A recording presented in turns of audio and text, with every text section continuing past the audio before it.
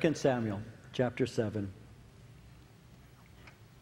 We'll begin here by looking at verses 1 through 3. 2 Samuel chapter 7, beginning at verse 1. Now it came to pass when the king was dwelling in his house, and the Lord had given him rest from all his enemies all around, that the king said to Nathan the prophet, "See now, I dwell in a house of cedar, but the ark of God dwells inside tent curtains."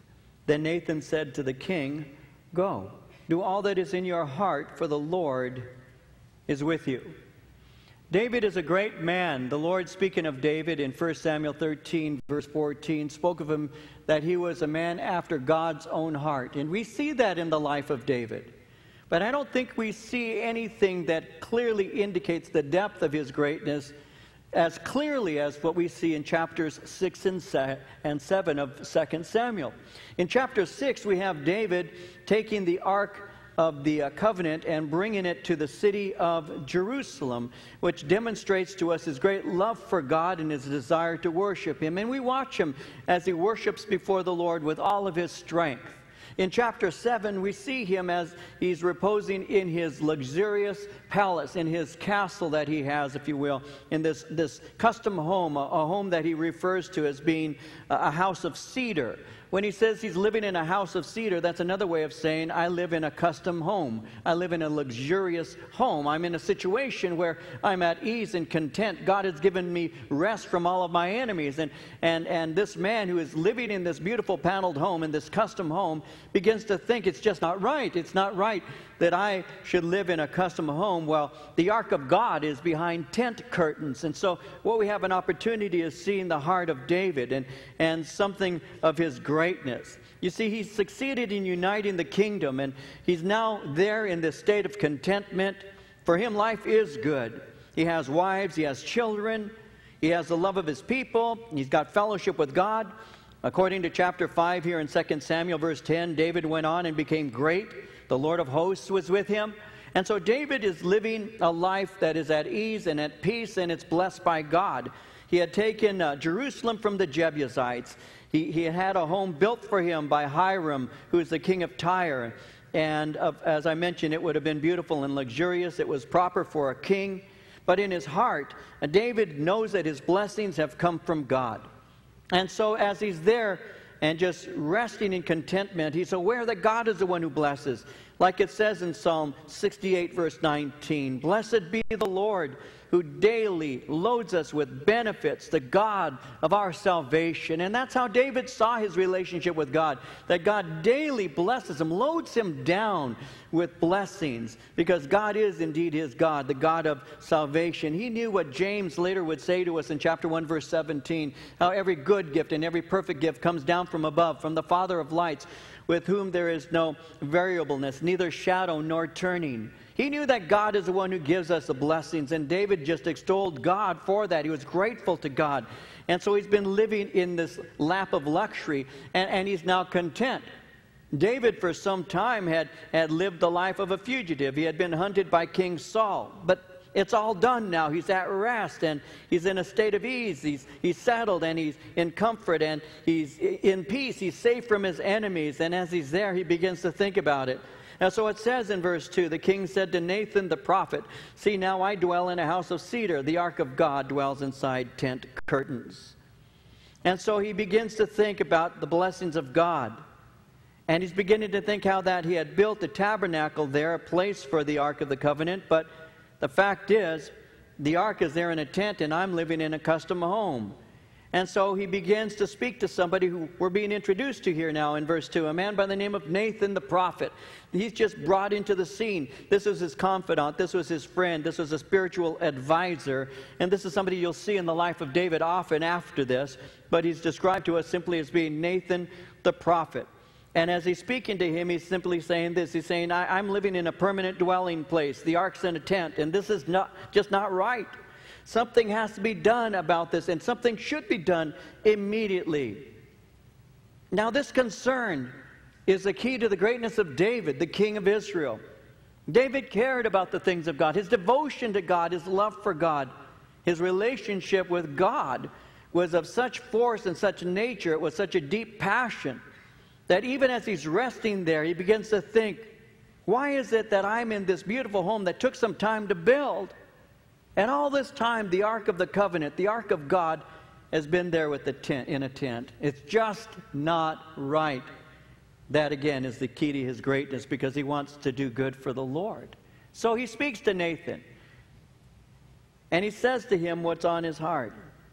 Well, notice Nathan's response in verse 3. Nathan says to the king, "Go, do all that's in your heart, for the Lord is with you." Undoubtedly, this is something God would be pleased with, David. I don't even have to give this a moment's thought.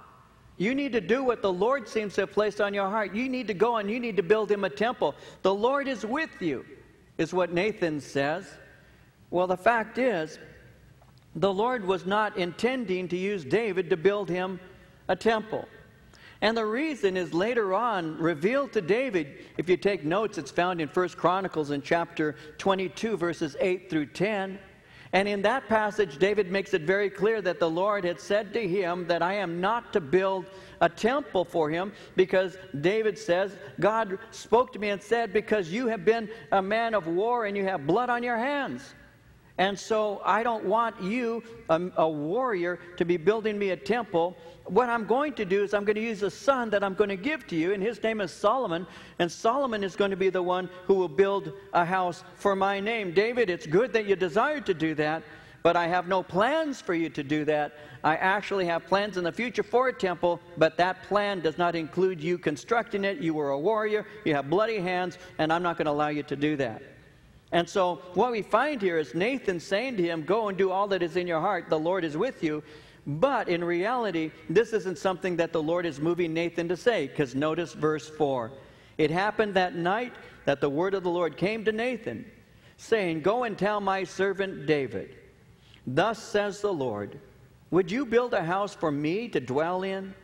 For I have not dwelt in a house since the time that I brought the children of Israel up from Egypt, even to this day, but have moved about in a tent and in a tabernacle. Wherever I have moved about with all the children of Israel, have I ever spoken a word to anyone from the tribes of Israel, whom I commanded to shepherd my people Israel, saying, why have you not built me a house of cedar? What this reveals to us very briefly is that Nathan, though he was a prophet, didn't always speak for God, because God here has to redirect him. A moment before, as we read in verse 3, it had said, go and do all that's in your heart, the Lord is with you. But now God redirects him. You see, in his normal dealings with David, he was undoubtedly wise and thoughtful. He was highly respected. But not everything he told David was inspired by God. And this is one of those examples.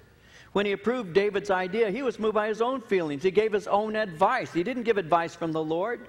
And so now God gives clear direction, a distinct message, and he says, and I want you to take this to David. And this is what he says, verse 5. He says, go and tell my servant David, thus says the Lord, would you build a house for me to dwell in? He says, I've got something for you to do. I want you to go and I want you to speak to David, and this is what I have to say. Now, briefly, I want to point something out to you. I want you to notice here in verse 5 how David is referred to. I want you to see this with me, because I'm going to give you a real brief insight into something here. Notice how he says, tell my servant David, thus says the Lord, would you build a house for me to dwell in? Notice how God refers to David. God does not say, go and speak to the leader. He doesn't say that. He doesn't say, go and speak to the one whom I have set up as king. He doesn't say, go tell King David. Notice what he calls him. He calls him my servant. Now, you might want to note that, because in Scripture, very often when God is intending to put a person in a place of what would be called greatness, this is how he refers to them. He speaks to those whom he's using in great ways in this way. It's like when he said, my servant Abraham. Or he speaks of my servant Moses, my servant Job, my servant Isaiah, my servant Jacob. God, when he's speaking concerning greatness in his kingdom, has a tendency of saying, if you're going to be great, you're going to be a servant. When Jesus was speaking about it one time, it's found in Mark chapter 9, verse 35. When Jesus was speaking to his 12, when he was speaking to the apostles, he said to them, if anyone desires to be first, he shall be last of all and servant of all. On another occasion, in Matthew chapter 20, verse 28, he said, the Son of Man didn't come to be served, but to serve, and to give his life a ransom for many. We have it backwards. We have it backwards. Sometimes we think that that person of high position, that person of high prestige within the body of Christ, the pastor even, we sometimes look at them as being special or different or unique. In reality, they're supposed to be the servant. I'm supposed to be the servant of this fellowship, not the taskmaster, not the king over people, but a servant. And unfortunately today, I think that we've gotten that backwards, and a lot of times people treat the chief servant as if he is more like dignity and all. And the Lord says, no, that's not what you're to do. I want you to go and speak, and I want you to speak to my servant, and I want you to tell him something. And here's what I want you to say. Ask him, would you build a house for me to dwell in? Now, he reminds him, in the history of Israel, I've never asked for one. I've never dwelt in a house from the time that I began working with you up to this day. I've never asked. I've never required a permanent dwelling place. I've preferred to move around. Notice verse 7, I preferred the tent. I haven't commanded you to build me a house. Have I ever asked for a house? No, I haven't. So, verse 8, now therefore, thus shall you say to my servant David, thus says the Lord of hosts, I took you from the sheepfold, from following the sheep, to be ruler over my people, over Israel. And I've been with you wherever you have gone, and have cut off all your enemies from before you, and have made you a great name, like the name of the great men who are on the earth. Let me rehearse my relationship with you, David. I want you to remember something as I speak to you. I want you to remember that you at one time were just a young shepherd boy. I want you to remember that I removed you from being a shepherd, and I brought you to the place that I could make you king. And I made you king over my sheep, over the nation of Israel. David, like Moses, who learned the secret of leadership at the backside of a desert, caring for the flock of his father-in-law, Jethro. How that Moses, when he was 40 years of age, how it came into his mind that God was going to use him to deliver the children of Israel from Egyptian bondage. And how that he went that day and he saw that Egyptian taskmaster mistreating one of Moses' Hebrew brethren. And how the Bible says that Moses looked to the left and looked to the right and promptly slew this taskmaster and buried his body in the sand. One of the things, by the way, when you read the story of Moses and how he did that, you fail to realize something sometimes just by reading that. You fail to realize that the taskmasters of Egypt were vicious men, were greatly feared, who would beat them and mistreat them. And the slaves were of great fear towards this man because he had so much power and very often was so brutal. And when you read that story, how it points out that Moses looked to the left and he looked to the right. Moses, in other words, didn't think a thing about him. He wasn't afraid of this guy at all. He just looked to see, is anybody watching? So Moses, we know, was trained in all of the knowledge of the Egyptians. We see that in Acts chapter 7. But a lot of times people don't realize that Moses being set up, in other words, being prepared to possibly become Pharaoh, would have gone through all of the schools that Egypt had to offer, all the schools, which included military school, which included military training, which means that Moses was a martial artist, and therefore when he saw this guy doing what he was doing, it didn't even cross his mind that he should be afraid of him. He looked at him, and he looked to the left, he looked to the right, nobody seems to be watching, and he dusted, he killed him, then he buried him. And the Bible tells us that Moses thought that the people would know that by that action he had been sent by God to deliver them. But the one who was in the wrong the next day was starting to have a problem with a fellow Jew. Moses said, your brethren, what's the problem here? And the one who was in the wrong said to him, what are you going to do, kill me like you killed that Egyptian yesterday? Now wait a minute, there was nobody there except for somebody who's being mistreated and a taskmaster. Who do you think it was that was being mistreated who is now turning on Moses? It was the one that he had delivered just the day before. And as he sees this take place, he says to Moses, he says to him, what are you going to do? You're going to kill me like you killed that Egyptian? It got out, Pharaoh heard about it, and we all know the story that Moses went out to earn his degree. He got a BD degree, backside of the desert degree. He was out there for 40 years. And while he was in the wilderness for 40 years, he was caring for his father's flock, his sheep. And as he did so, within the first 40 years of his life, he thought himself to be something. But the next 40 years of his life, he discovered that he's nothing. And God took that something, taught him that he's nothing, so that when he was 80, he became God's man to be the deliverer of the children of Israel. And even as Moses, when he was out in that wilderness, discovered that he was to be one who cares for sheep, ultimately he didn't realize he'd have 2 million of them in a wilderness that he was going to care for. God used that in his life to train him in leadership principles. In the same way, God took David, gave him small things to do. He was faithful to the Lord.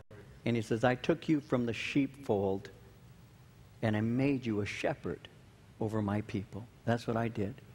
And God is saying, I used your early training to teach you certain things about caring for others. That's why David could write Psalm 23 with this strong passion, the Lord is my shepherd. He understood that. He understood what it meant to be a shepherd, and he understood what it meant that the Lord was his shepherd. And we can look at Jesus in John chapter 10, verse 11, where Jesus said, I am the good shepherd, and the good shepherd gives his life for the sheep. And so, David, I have raised you up.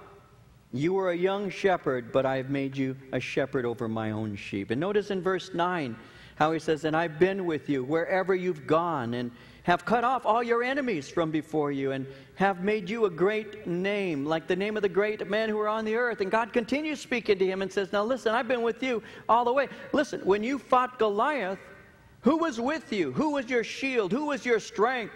It was me. When you were eluding Saul, who is it that kept you protected? It was me. When you fought the Philistines, I gave you victory. Even when you took Jerusalem from the Jebusites, I was the one who gave you victory. I have been with you every step of the way. And the victories I have given you resulted in something. It results in fame. It results in a great name. And people hear about you throughout the land. David was aware of this because in Psalm 18, verses 37 through 39, he says, I have pursued my enemies and overtaken them. Neither did I turn back till they were destroyed. I have wounded them so that they could not rise. They have fallen under my feet. For you have armed me with strength for the battle. You have subdued under me those who rose up against me. I had victory, you gave it to me. And that's what God is saying. God is making it very clear, I have been with you. Verse 10, moreover, I will appoint a place for my people Israel, and will plant them, that they may dwell in a place of their own, and move no more, nor shall the sons of wickedness oppress them any more, as previously, since the time that I commanded judges to be over my people Israel, and have caused you to rest from all your enemies. Also, the Lord tells you that he will make you a house. I will appoint a place for my people Israel. You will possess the land that has been given to you. They have a history of being exiled, that's true, but God's promise to the nation of Israel remains intact. In Ezekiel, as we're studying Ezekiel on Wednesday nights, in chapter 37, it says at verse 25, they shall dwell in the land that I have given to Jacob my servant, where your fathers dwelt. They shall dwell there, they, their children, their children's children forever. My servant David shall be their prince forever. Amos 9, verse 15, I will plant them in their land. No longer shall they be pulled up from the land I have given them, says the Lord your God. And so he says, I've given you a land. Not only that, notice verse 11, and the Lord tells you that he will make you a house. David, you wanted to build a temple, but I'm going to give you a dynasty. You wanted to do something great for me, but I will do something greater for you. You can never outgive God. You can never outdo God. You just can't. It was in your heart to build me something. I'm going to build you something. You wanted to give to me. I've got something better for you. When Paul was writing in Ephesians chapter 3, verse 20, he said, God is able to do exceedingly abundantly above all that we ask or think. The God who is blessing David is the same God who wants to bless us. And God was saying to him, I'm going to do a work. I'm going to be a blessing to you. And I'm going to make you a house. Now notice verse 12. When your days are fulfilled and you rest with your fathers, I will set up your seed after you, who will come from your body, and I will establish his kingdom. He shall build for my name a house for my name, and I will establish the throne of his kingdom forever. I will be his father, he shall be my son. If he commits iniquity, I will chasten him with the rod of men and with the blows of the sons of men. But my mercy shall not depart from him, as I took it from Saul, whom I removed from before you. And your house and your kingdom shall be established forever before you. Your throne shall be established forever. According to all these words and according to all this vision, so Nathan spoke to David. And so God gives him a promise. Now the promise has what you call a dual application. One, it applies to David's lineage of kings that will be his offspring from Solomon his son forward. So that means verses 14 and 15 would pertain to those that are being referred to. That would speak of God disciplining David's seed when it's necessary.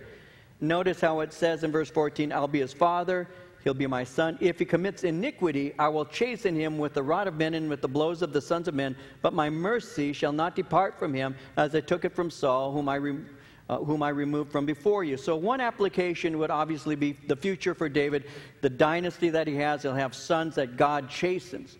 But there's a second application, because when you look at verses 12 and 13 and verse 16, this is what is called messianic prophecies. This is speaking concerning a greater son that David's going to have, one, as we know, as Jesus the Messiah, Jesus Christ. And that's what he's speaking about. Because the second application is David's greater son, the Messiah. Jesus' human lineage is derived from King David. That's why he's called the Son of David. When you open up the Gospel of Matthew in chapter 1, and you begin to read the very first verse, it says, the book of the genealogy of Jesus Christ, the Son of David. Later in Matthew, in chapter 22, verse 42, Jesus asked a question. He said, what do you think about the Christ, the Messiah? Whose son is he? They said to him, the Son of David. And so this is in reference to Jesus Christ. It's a future reference to the Messiah who will be from David's lineage from the tribe of Judah. Now notice in verse 16 when it says, your house and your kingdom shall be established forever before you. Your throne shall be established forever. When you look at that and cross-reference that with Luke chapter 1 in the New Testament, verses 31 through 33, you see how this is fulfilled in Jesus. Because to Mary it was said, you will conceive in your womb, bring forth a son, shall call his name Jesus. He will be great, will be called the Son of the Highest. The Lord God will give him the throne of his father David. He will reign over the house of Jacob forever, and his kingdom, there will be no end. So you have a twofold application. One is the lineage that is descending from David, from Solomon on. Secondly, the messianic prophecy related to his greater son, Jesus the Messiah, who fulfills that literally. Now, according to verse 17, all these words, and according to all his vision, Nathan spoke to David. So he went and faithfully delivered what the Lord had given to him. Now, as he does this, I want you to see David's response. David prays. Verse 18. Then King David went in and sat before the Lord, and he said, who am I, O Lord God? What is my house that you have brought me this far? And yet, this was a small thing in your sight, O Lord God. You have also spoken of your servant's house for a great while to come. Is this the manner of man, O Lord God? Now, what more can David say to you? For you, Lord God, know your servant. For your word's sake, according to your own heart, you've done all these great things to make your servant know them. Therefore, you are great, O Lord God. There's none like you, nor is there any God besides you, according to all that we have heard with our ears. And who is like your people, like Israel, the one nation on the earth whom God went to redeem for himself as a people, to make for himself a name, and to do for yourself great and awesome deeds for your land, before your people whom you redeemed for yourself from Egypt, the nations and their gods. For you have made your people Israel your very own people forever, and you, Lord, have become their God. Now, O Lord God, the word which you have spoken concerning your servant and concerning his house, establish it forever, and do as you have said. Let your name be magnified forever, saying, the Lord of hosts is the God over Israel. Let the house of your servant David be established before you. For you, O Lord of hosts, God of Israel, have revealed this to your servant, saying, I will build you a house.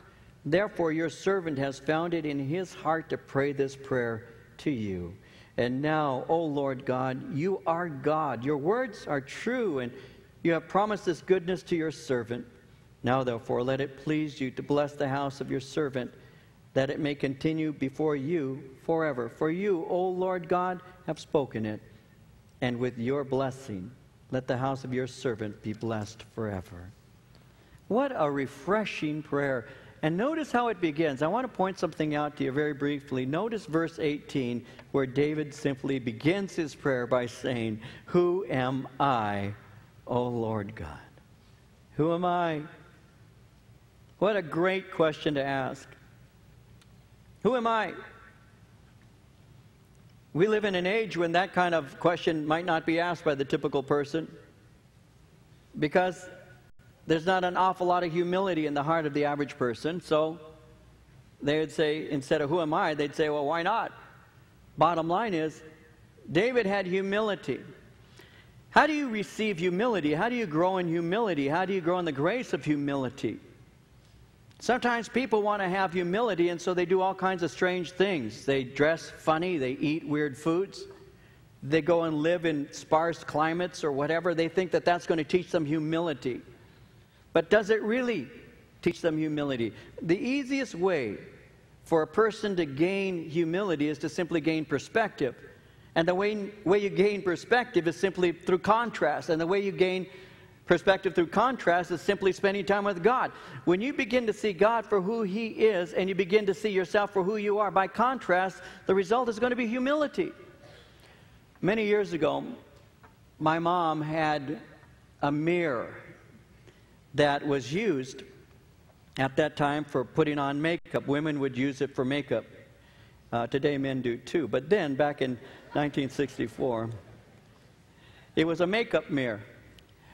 And I liked that mirror because it was portable, but it had a light on it, and you could actually push the buttons, and it could be like inside light, it could be daylight, it could be night light. It had different settings, and I can remember at about the age of 14, I would use it when I would comb my hair and everything, and I can remember that I could put the settings on whatever I liked, and when I put it on in the nighttime lighting, I looked good. I looked good in the dark. But man, when I put it on to daylight, I saw every blemish that every 14-year-old has. I saw that and I go, oh man, you look bad in the light, so it's better to keep in the dark. And in a lot of ways, that's how people are to this day morally. They don't like walking in the light because the light shows them their error. It shows them their imperfection. It shows up what you are. So people don't come to the light, Jesus says, because they love the darkness. They enjoy the darkness because their deeds are dark. They like to live in the light, in the darkness rather. They stay in the darkness because they're more comfortable and they have all their friends who are there with them in the darkness. Well, if you live in the darkness, you are basically blind. I mean, not that long ago, a fish was drawn up from this very deep river, and the fish didn't have any eyes because the fish didn't need eyes, because it's always in the darkness and therefore doesn't need eyes to see things in light. It doesn't have the sense of sight. And there are people today without God. The Lord is not in their life, and therefore they walk around like that fish. They're blind. They cannot see. So they feel that they're fine in the dark. Everybody's beautiful in the dark. It's when you come out into the light that your imperfections are shown. And I can remember that when I was a kid. I would look at myself at my mom's light, and if it was a nighttime light, I looked fine. When I put it onto full daylight, then I would see my imperfections, and nobody really likes to see their imperfections. But if you want to have humility, what you do is you dwell in the light of God. You spend time with the Lord. The closer you get to Him, the more of your own imperfection you see. And the more of your own imperfection you see, the more humbled you are, which causes you to cast yourself on Him and to say, oh Lord, who am I? And God, look at how you have blessed me. I don't deserve these blessings. You know, again, a lot of Americans think we deserve a lot more than we have. We should have more. Everybody's owed certain things, of course. People think that way. But then there are others who say, you know, I'm just grateful for what I do have. I'm grateful for what God has given to me, a roof over my head and food on my table and a car to drive and a woman who loves me, neighbors who are kind.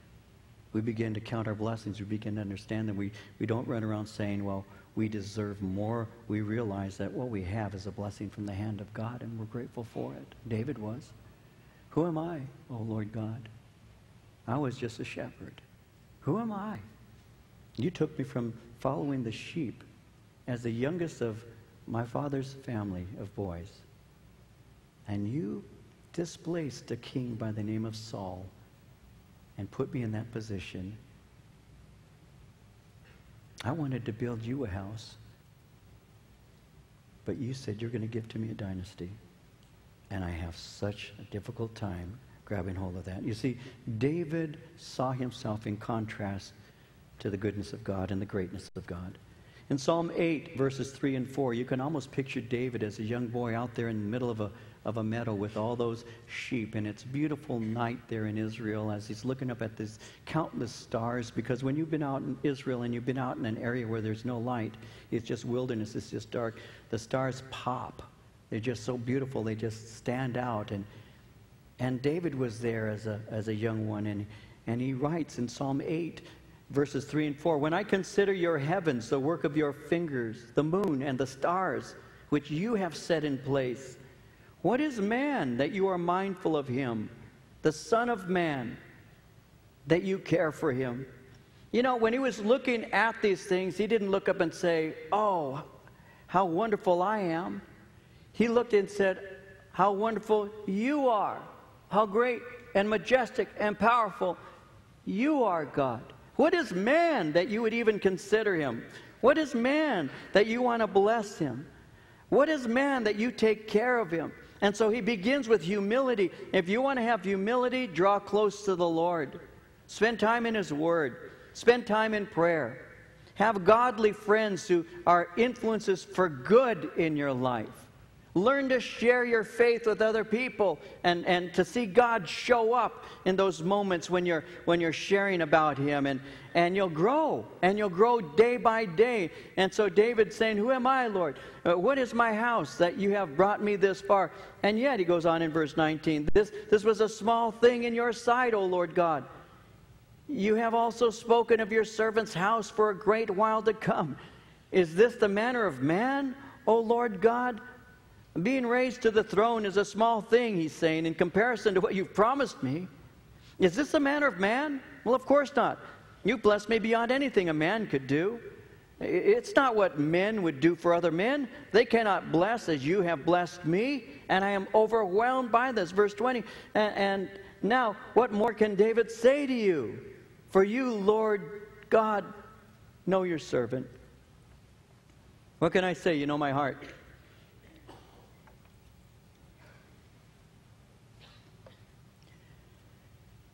God knows your heart.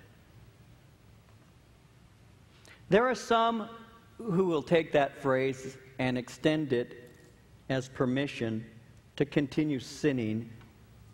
And so they'll say, well, you shouldn't come down on me because God knows my heart. Well, yes, Jeremiah says it. God knows your heart. It's desperately wicked. God knows my heart. That's true. Of course he does. He knows all things about me. But at the same time, when you have a heart after the Lord, no, you're not perfect on this face of the earth. No, in your lifetime you will not be perfect.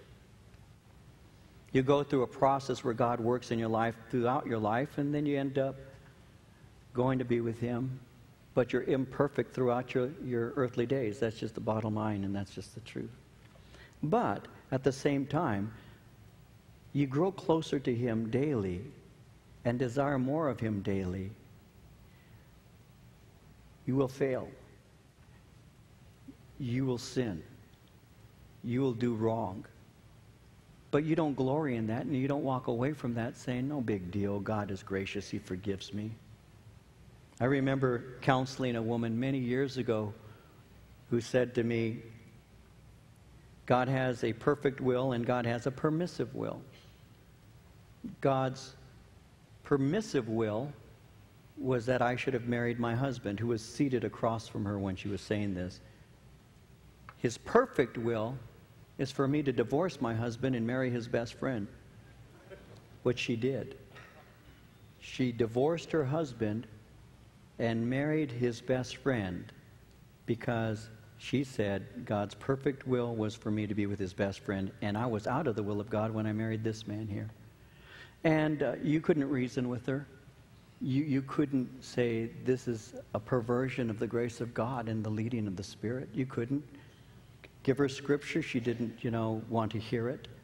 She just went out and did what she wanted to do. There are people like that all the time. God knows me. He knows my heart. He knows the weakness of my flesh. He knows that I can't keep away from those women. He just knows it's in me. When all the bells and whistles are going off, there's nothing I can do. I have to go through with what I was desiring to do. God gives me grace. And they do that. They say that. They argue that. That's not what I'm talking about. What I'm saying that David was saying here is, God, you know me. You know my heart.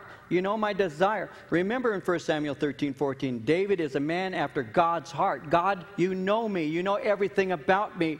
Even in my failures, you still know that my heart is yours. I want to serve you. I have a desire. I love you. I have a passion for you. That's why in Psalm 139, it's so powerful. Verses 1 through 3, O Lord, you have searched me and known me. You know my sitting down, my rising up. You understand my thought afar off. You comprehend my path, my lying down, and are acquainted with all my ways. You know everything about me. God knows everything about you. God knows everything about you. You have a testimony that you give to people, and you have a testimony only you and God really know. And that testimony that only you and God know will remain with you. You don't want people to know exactly how bad you really were. I don't want people to know my real testimony, so I only give them certain aspects of it. God knows it all. He knows everything from the beginning to the end, and He still loves me, and that is too wonderful for me. And David understands that. It's not an excuse to continue in sin. It's an awareness of what God has done for you. And David is saying that, God, you know me. You know I wanted to build you a temple. You know my heart is to build you a temple. There I am, leisurely laying in my palace, thinking about your ark there in a tent. You know I wanted to build you a temple. But you gave me a dynasty. Notice what else he says here. Verse 21, for your word's sake and according to your own heart, you have done all these great things to make your servant know them. Lord, you have made the promise, and I will take you at your word. For your word's sake, I will take you at your word. Therefore, you are great, O Lord God. There's none like you, nor is there any God besides you. According to all that we have heard with our ears, there's no God like you at all. Your goodness to me reveals what a great God you are. And I love you, and I will serve you, because there's no one else in this universe like you. Verse 23, who is like your people, like Israel, the one nation on the earth whom God went to redeem for himself as a people, to make for himself a name, and to do for yourself great and awesome deeds for your land, before your people whom you redeemed for yourself from Egypt, the nations and their gods. You've been good to me, but you've also been good to the nation. In the midst of a world that is lost, you redeemed us and you delivered us.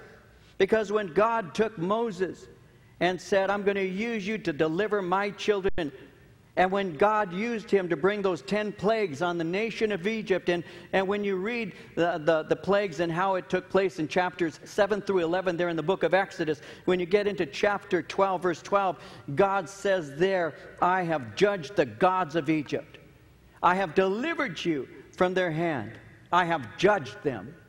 And you know, in this redemption, in this bringing them out, using the blood that was there on the lintel of the door for Passover, and how the death angel passed over and did not kill the firstborn of those who were covered by the blood, even so to this day, God redeems.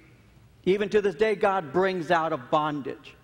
There are people in this room, if we were to give you opportunity, and if you had the ability to, you could stand up and say, I've been redeemed from alcoholism. I've been redeemed from promiscuity. I've been redeemed from drug abuse. I've been redeemed from a violent temper. There are so many people in this church who, if they had a moment to give their testimony, could stand up and say, God's blood, Jesus Christ poured his blood out for me, and he changed my life as a result of that.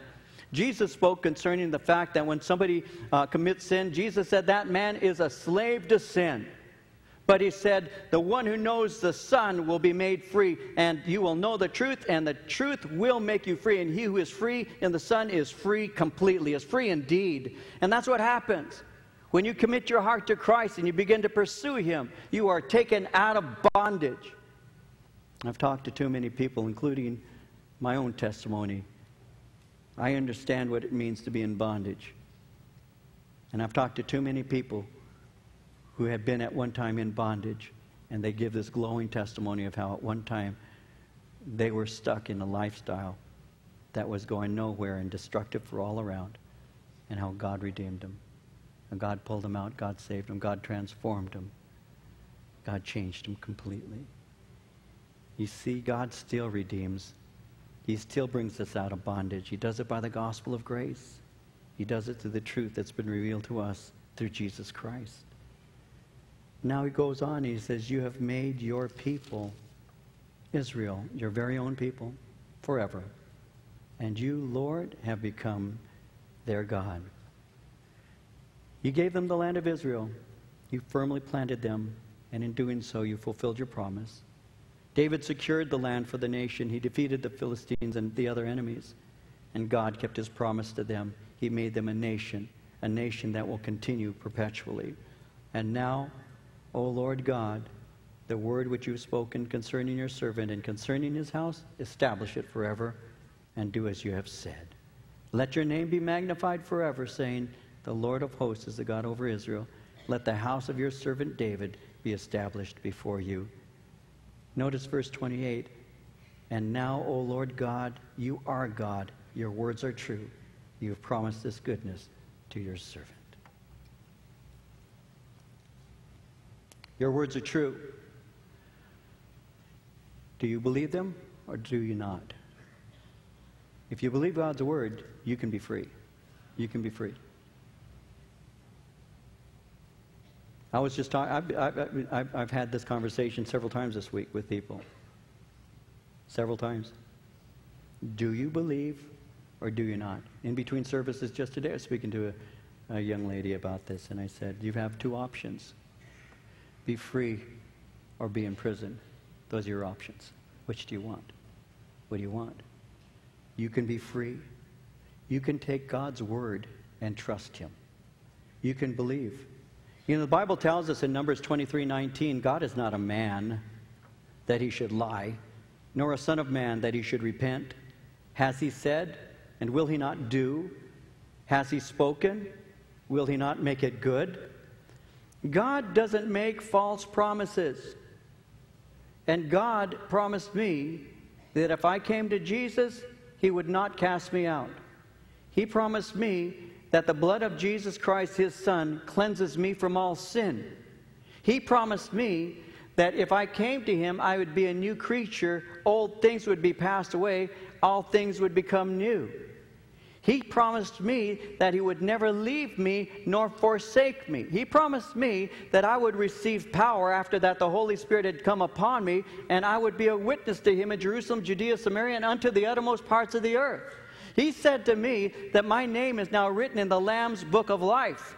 Jesus Christ said to me, I have gone to prepare a place for you. If I go and prepare a place for you, I will come again, receive you unto myself, that where I am, there you may be also. I have many exceedingly precious promises from God, and I want to embrace them. And I want to hold fast to them. And I want to trust him. And I want to live by those things. So I have options. Is God's word true or is it not? He says to me, if you confess your sin, I am faithful and just to forgive you your sin and to cleanse you from all unrighteousness. All unrighteousness. Not just some of it. Not just the unrighteousness that I was carrying up to the moment that I confessed him. All unrighteousness. Past, present, and yes, even future. God can take care of those things. And so I take him at his word. Problem is I don't always act in faith upon those things that I truly should believe. I'm a confessing Christian sometimes and a practical atheist in my behavior. I act as if God really doesn't exist, when in reality, here I am saying, but I know he does. There are many like that. But David said, no, you are God and your words are true, and you have promised this goodness to your servant, and I'm holding you to your promise. Listen, parents, or grandparents now, if you promise your 5-year-old something for their birthday that they really want, do they let you forget? Or are they anything like I used to be, and perhaps you used to be? You said, where is it? You said, well, yeah, I know I said, no, you said, where is it? And they go through all the little presents and they say, where is it? Where's what? You said, you know, my kids were that way. It's funny, they didn't remember me saying clean the room, but they did remember me saying I'd give them something. They did. You know what? Children have a tendency of remembering promises, especially if it touches their heart and it's something they want. What is it that we're supposed to be if it's not children? What is it that Jesus said to us concerning little children and that we're to be like one? What does that mean? It's many things, including the fact that a child doesn't forget a promise and trusts the one who made it. And when Jesus Christ said, you can have life, when Jesus Christ said, you need to be born again to enter into the kingdom of God, and if you are born again, you will enter his kingdom, that's a promise, and you can hold fast to it. You can hold fast to it. You can bank on it. It's 100% sure. David held fast to the promise. Now, he wanted to build the Lord a house. In the book of Acts, God asked the question, what kind of house are you going to build me, seeing that I made all things? I mean, come on. When you come and you try and build me something you think is good enough for me, there's nothing good enough for me. I just was pleased to dwell there. I chose to dwell there. But no. What's interesting is that God gave him, by the Spirit, the plans. You see it in 1 Chronicles in chapters 28 and 29. Gave him by the Spirit the plans, and David also put forth the money. And the money that David put forth with some of the leadership amounted to over $140 billion to build this temple. $140 billion to build the temple. And he gave it freely because he wanted the Lord to have a house. And the interesting thing about David, God said to David, you cannot build it, but that doesn't mean that David didn't leave something so that the house could be built. He gave his son Solomon the plans, and he said, God gave me these, and I'm giving them to you. You make sure you do this the right way, son. David's legacy lived on through his son, because he put away the money, and he had the plans from the Spirit, and he gave it to his son. Now, as I said a moment ago, God doesn't dwell in a temple made with human hands. So God decided to build his own temple. And that's what you are, and that's what I am when we receive Christ. Because Paul says, know you not that your body is the temple of the Spirit of God. And so God doesn't dwell in structures like this. God dwells in people like us. We have him within us because we gave our hearts to Christ and said, God, be merciful to us. We're sinners. Enter into my life. Forgive me. And I became a temple of the living God. And God's word is true. His promises are sure. And he lives within us if we've received him, even now.